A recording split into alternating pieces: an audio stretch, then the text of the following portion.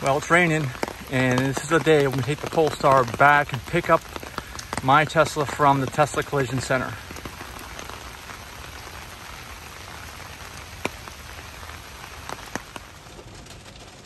And what do you know? There's a software update, but I am not going to be able to install it in no time because look at the requirements. If you want to see how software update works with the Polestar, I got a video on that. Just search up the channel. All right, it's going to be a long drive, as you can see. So during this drive, we will tell you about our long-term review of this car and our overall opinion. One thing I want to point out with this Polestar 2 that I've had an issue with, as long as I've been test driving it for a few thousand miles, is the slow into reverse camera. Like if I just put it in reverse and when I get going, well, actually it did it there. Nope. See how it hesitates? I don't know. It's slow. It's too slow in the reverse. Just wanted to say that. So when all is said and done, we're going to have about, Denise, you look very upset, very concerned. Like we're going to rear-end the car ahead of us. We will have put a long-term test of about 2,000 miles on this car. And so we're going to give you some opinions on the 2,000 miles that we've put on this car right now. All right, so let me give you some of my thoughts here on the 2,000 mile, month and a half, long-term review test of the Polestar 2. You can see it's driving pretty well. We actually went through some deep puddles, actually, because of this rain. It's fine. But overall, it's a great regular car. It's just a regular car, in my mind, that happens to be electric. And that's a good thing if you just like regular cars. But it's a bad thing if you like all the advantages you can get with the extra technology that is in basically every Tesla. And we have a Tesla, and it just makes everything so much better. From just regular driving, I could have my hands off the wheel now, but I can't because there's none of that self-driving technology here. The long distance trips are so much better, you know, and it's just actually, you know, I say an overall better car, the Tesla 2, slightly. I think that every Tesla is because they're built on pure electric platforms. Denise, do you have anything to add? It's a nice car, but like you said, it's just a regular car. There are no big advantages to it. I think it took longer to charge than your Tesla did. Actually, it's not. It's about the same. Charges faster. The charging is about the same, but the problem is there's not as many stations to charge at, so we're more limited. You're right. That's another reason why long distance trips are not as nice. I don't like the regenerative braking on this car. It stops really suddenly. But it stops without the brake. Like I just stop right now without the brake. It's nice to drive with just one foot and you know, one pedal driving, but I'm tired of it stopping abruptly. And that's right, not smooth. It could be soft. Maybe that's what the software update is that they have now. We'll fix that. Who knows? I think it's, or maybe it's a design because it's not a pure EV platform. They'll never be able to get it as smooth as a Tesla. Yeah, once I was trying to put my seatbelt on and Mike was trying to give me a hard time and he turned the wheel and stopped so abruptly that I hit my head on the rearview mirror here. Oh, that was not good. No, not good at all. Not fun.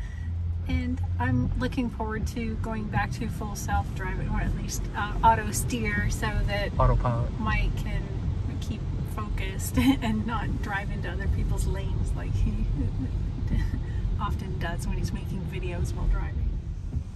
Yeah, right now autopilot would be really nice to have. Look at that puddle of water over there.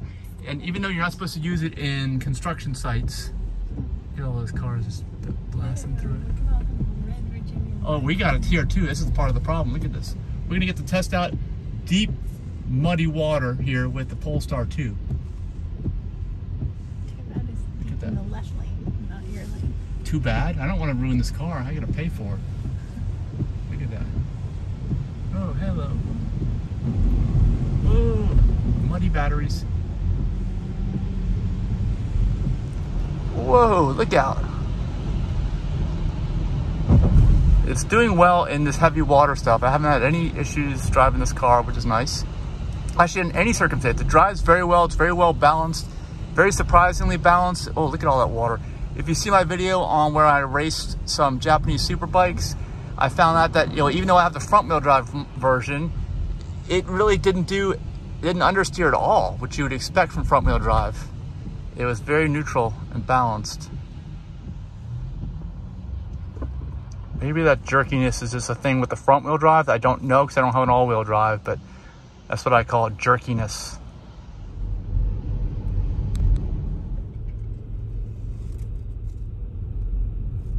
Is there a spot for us? I think one of them. One.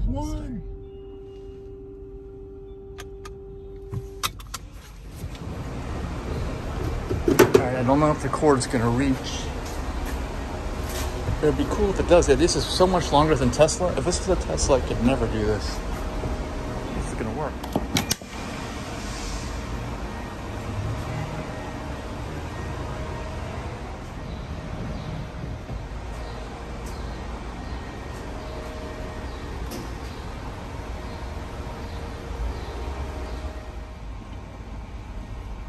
Okay, so we're gonna let this thing charge all the way up. We're gonna need all the distance, I think, to get back to where we have to go after picking up the Tesla. So we will be here for about an hour and 30 minutes, it seems like, to charge it all the way up from where it is, according to its own clock.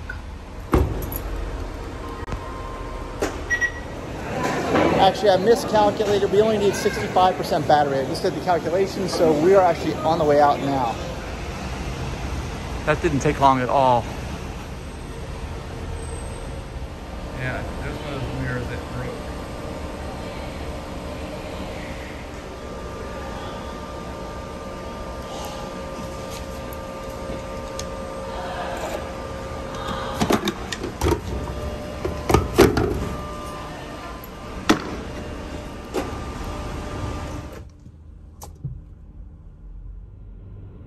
All right, we're in Rockville, almost to the Tesla Collision Center.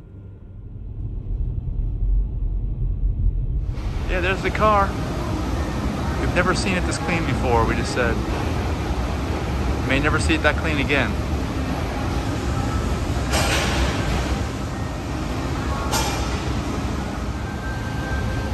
Very tight in here with the cars.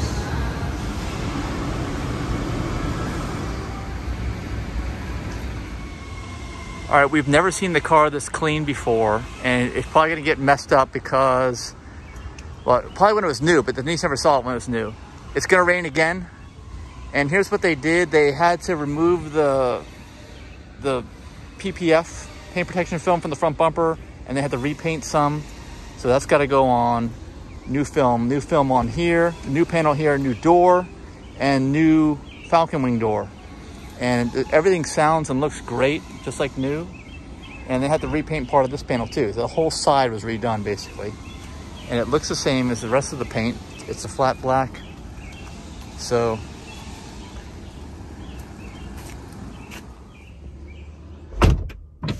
door sounds great too when it closes and opens.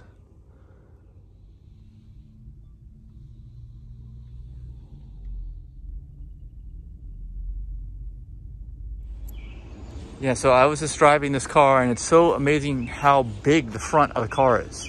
It's so much bigger on the inside. You'll see when you get inside again. But compared to what I've been driving, so much bigger.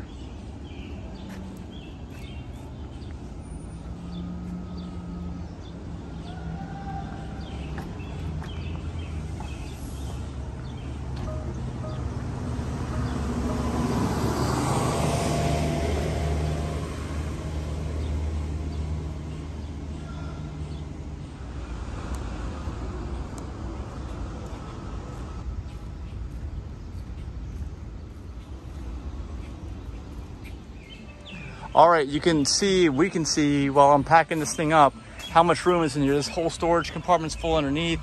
I got so much stuff in here too, and still plenty of room. But now this car actually looks like it's got some space, but when I was in here, it looked like it had no space at all. With my stuff, and car camping was like not even really possible in this car.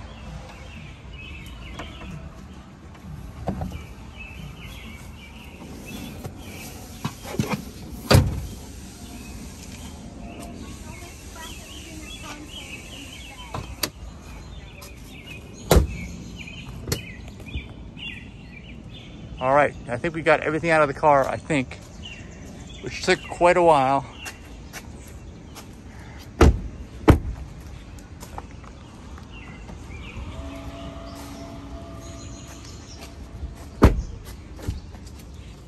All right, 122 miles and 140, so we are done charging this car.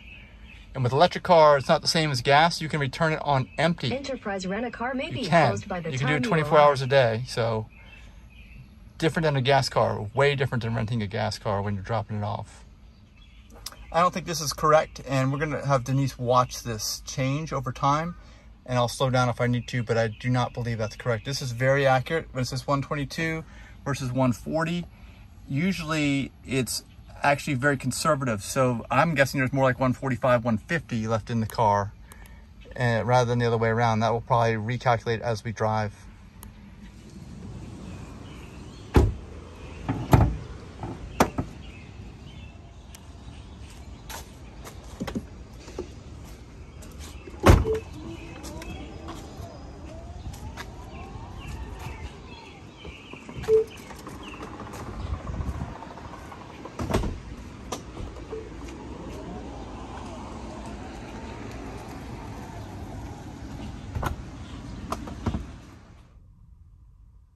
I gotta reboot this computer, it's acting up. I'm almost certain they gave me like an entirely new door. This does not even sound like my old door. This is like the newer Model X's that I've heard. It's the way it opens and the way it closes. The motor. I don't know about the window regulator, but the motor that opens and closes the door is new. It does not sound like the other one. All right, we're ready to go.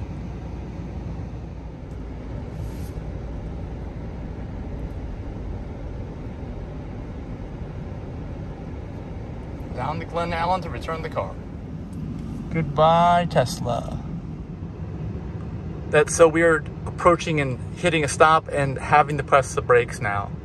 Now I've really gotten used to that on the Polestar, and I wish I had it on my car. But that's one of the few things, very, very few. The rest, this windshield is huge. There's so much space in this car, it's crazy. So much more space than the Polestar, but you know, we knew it's a smaller car. It's just unbelievably smaller for my needs. And yes, the accelerator is so much more sensitive here, so much more power immediately off the line. There it is again. I expect the car to stop. I gotta push the pedal. It's weird. Yeah, again, the windshield is just ginormous. I have it tinted, but you can see this massive windshield. Also, remember, I'm comparing this to a car with 210,000 miles on it, which basically drives almost like new. Another impression I'm seeing here is that the software is also so much more intuitive, clearer, easy to use, faster even. The processors, I got the MCU2 upgrade, so of course anything's faster than MCU1. But this is also an older processor than the Polestar is older of a model car, if you think about it. I tell you, I'm really feeling the difference of all-wheel drive as well through the corners, especially in the wet here. Just a lot more confident overall. Yeah, big difference in the confidence level. I highly recommend all-wheel drive vehicles. Wow. Especially in this wet. It's just, when you feel that power being transmitted to the wheels, you feel it to all the wheels. Not just the front, like on that Polestar, which is front-wheel drive.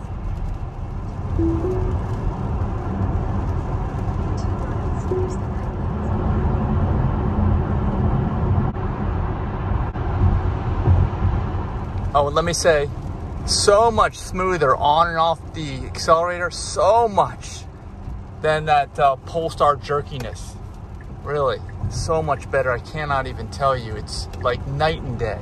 And that is the biggest flaw of the Polestar, the jerkiness. I have a video on that. I don't know if they can fix it with software, or maybe it's because it's a hybrid platform that also has ICE engines.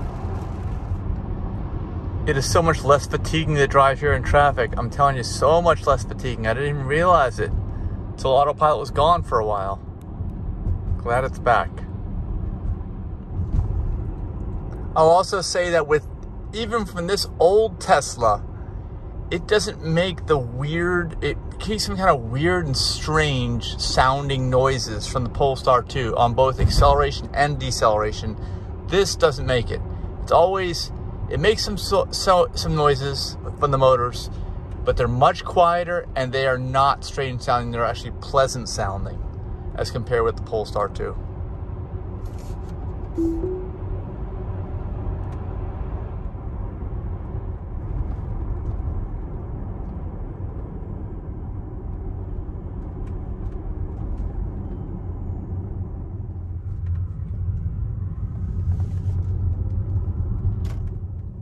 I also do prefer the ride of the air suspension. Even though we got the 22s on this one, still a smoother ride with the air suspension versus the old coil springs on the Polestar 2. Okay, so we're dropping off the Polestar, and they have a spot here with electric chargers, so we're just gonna plug it in for them. If Denise can get it backed up.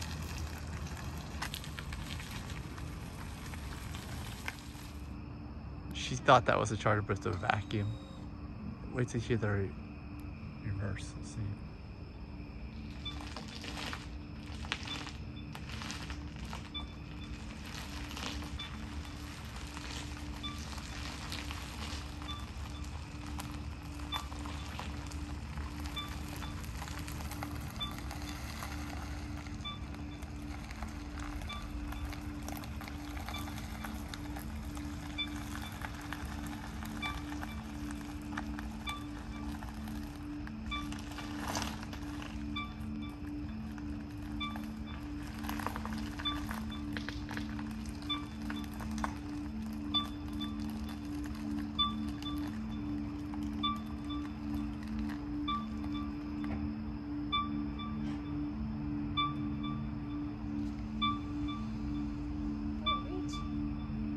Yeah, I think so.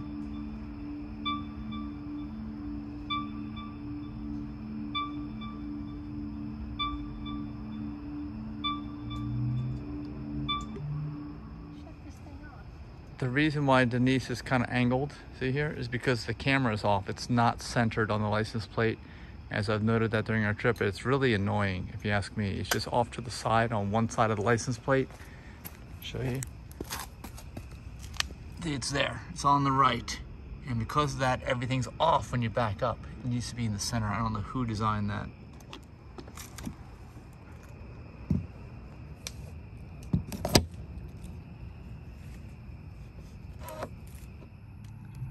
So you can see it said we were supposed to have -5 and we have plenty of range left. Hey, there's a raccoon.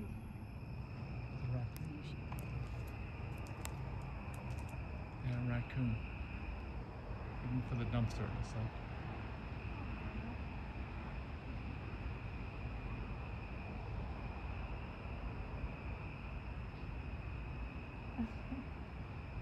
They're so cute.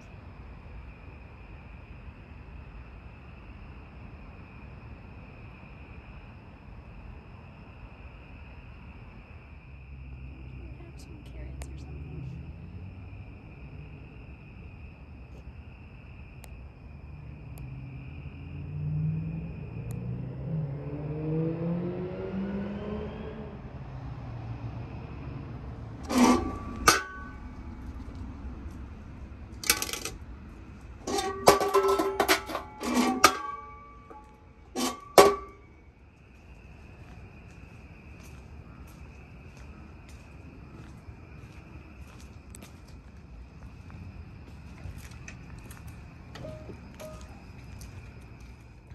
Okay, well, what did you think about that car after driving the Lexus recently? Again, now having been back driving that Polestar and having been in this car feels huge, doesn't it? Yeah, it's much more comfortable. I did adjust the steering to light instead of moderate or heavy. Yeah. So I could steer it a little easier. It wasn't giving me so much wrist pain this time. But any other thoughts after now we have for 2,000 miles, about 6 weeks, long-term test? No, it's still pretty easy to drive. I wish it was more honest about the range consumption. I didn't need a warning that it wanted to stop for a charger, and I had pleny of range. It was giving you warnings like that? Yeah. Up to the very end? It said, well, no, it gave me one midway, and it says you'll arrive with -1% battery. And it wasn't true. I arrived with, what, 40 miles left? Yeah. I didn't want the warning.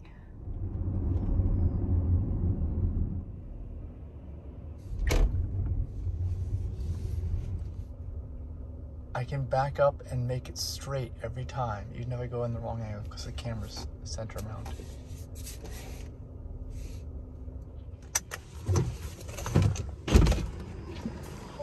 This is supercharged number 2313. Uh-oh. On the original battery pack.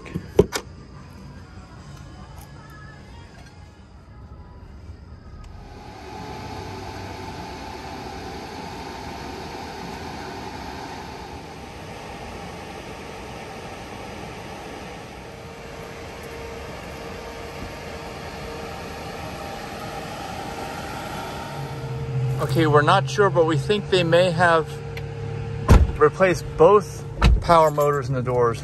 I gotta investigate it more, but they weren't supposed to do anything with the driver's or the passenger side at all. But maybe they had to do it to make it equal, but I gotta review some old videos.